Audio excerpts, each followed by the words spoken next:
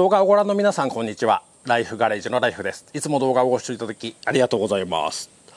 今回皆さんにお願いに近いお知らせがあるんですけれども、ちょっと作業動画ではないんですけれども、お知らせがあって動画を撮らせていただいております。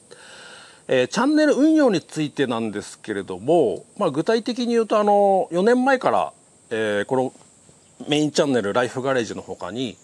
ライフワークスというサブチャンネルをやらせていただいております。で、ちょこちょこ、メインチャンネルに出すほどでもないかなみたいな小ネタの動画とか、あるいはその Vlog ですね、メインチャンネルでこんなことをや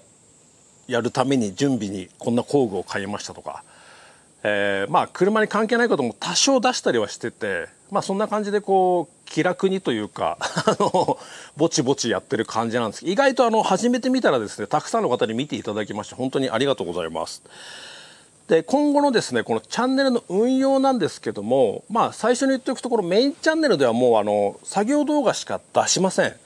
る程度がっつりした作業動画ですねのみにしますので、今までこのメインチャンネルでやっていたライブ配信、それと、今回がまさにそうなんですけど、こういったなんかお知らせがあるよとかいう動画は全てサブチャンネルに行きます。なので特にですね、お知らせに関してはこの後9月にですね、ライフダンクのオフ会というのがあるらしくてですね、らしいというのは僕主催ではなくて僕呼んでいただいたので参加しようと思ってるんですけれども、そういった例えばお知らせとか、あるいは10月にですね、去年茂木でやりました自分のオフ会ですね、今年は長野県内でやろうと思っていて、昨日候補地があるんでちょっと下見にちょうど行ってきたところなんですけれども、またそういったことは詳細はですね、今まではメインチャンネルでこう出してたりはしたんですけど、一切作業動画以外はもうサブチャンネルなので、今後はサブチャンネルに移そうと思います。なのでそういったこと、興味ある方、作業動画しか見たくないよっていう方はメインチャンネルだけでいいと思うんですけども、そういった情報が知りたい方はですね、ぜひサブチャンネルも見ていただければ、たまに覗いていただければねいいと思うんですけれども、そういった形でやっていきます。で、もう一つは、このメインチャンネルでライブ配信もメインチャンネルで今まではやっていたり、サブチャンネルでやったりいろいろだったんですけど、ライブ配信に関しても一切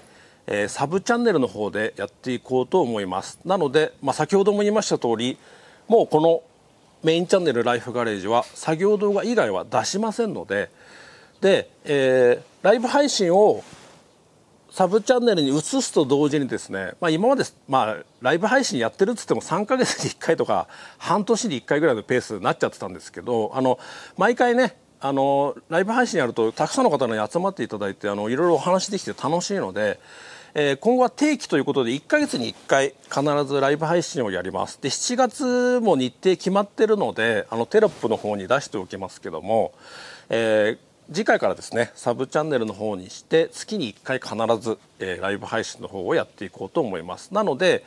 そういったこと、作業動画以外のことが見たい方はですねぜひサブチャンネルを見ていただければというふうに思っております。で、コミュニティですね、メインチャンネルの動画ではなくて写真付きで投稿文字をね投稿するコミュニティなんてありますけど、あそこでは、サブチャンネルでこういう動画を出しましたとか、サブチャンネルでいついつにライブやりますとかっていう情報は流しますけれども、基本的にはその程度で、メインチャンネルだけを見ていただいていてもそのオフ会の情報とかは得られないので、そこだけご注意していただいて、見ていただければというふうに思います。作業動画に関してはメインに出すかサブに出すかっていうのは、これはYouTube やってる方はみんなそうだと思いますけど、作り手の気分なのでちょっとメインチャンネルに出すにはネタ的に弱いかなみたいな自信のないやつはサブチャンネルに出すみたいなことをやってるんですけど、そんな感じで使い分けていきますので、今後とも自分の都合なんでね、見てる方にとってどうなのかちょっと分かんないんですけど、そういった感じではっきり役割を分けてやっていこうと思いますので、よろしくお願いします。引き続きまた作業の方をやっていきますので、メインチャンネルサブチャンネル楽しんでいただけるように頑張っていきたいと思います。それでは今回の動画は以上になります。最後までご視聴ありがとうございました。